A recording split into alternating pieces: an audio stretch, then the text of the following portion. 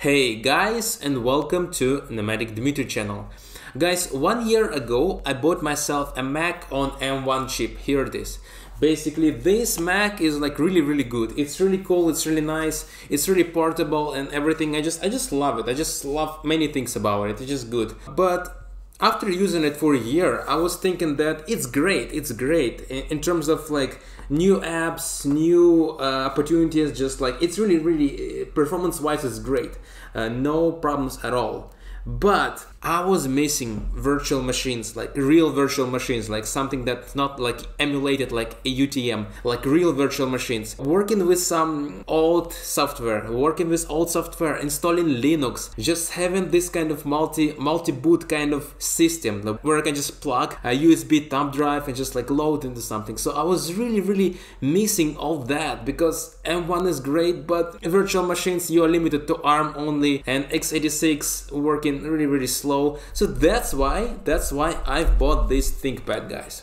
So this ThinkPad I bought like 1 month ago. It's ThinkPad T470, I believe. Yes, T470, and it's also portable. It's nice. It's like, guys, take a look at this. I mean, it's really cool. ThinkPads are great. ThinkPads are still great, and even this old model, which I believe like 4 or 5 years old. But take a look at this. It has all the ports. It has the USB-C port.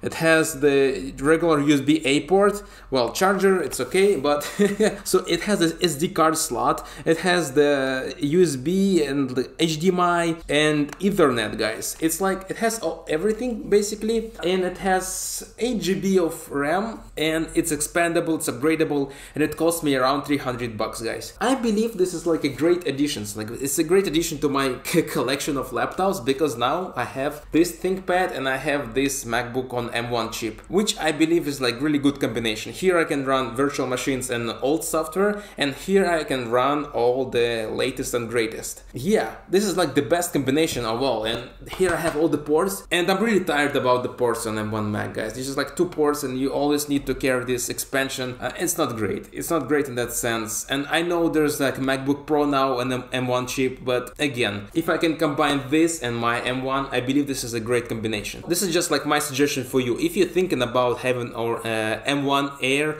or M1 Pro, and you're not thinking that you're totally ready and in terms of the old software and everything, just buy a second machine for using, and that's it. You can just always combine both. You don't need to have one to run everything. You can just have both and like run whatever you want and just carry those together. It might be a bit problematic to carry this all together all the time, but you can always pick.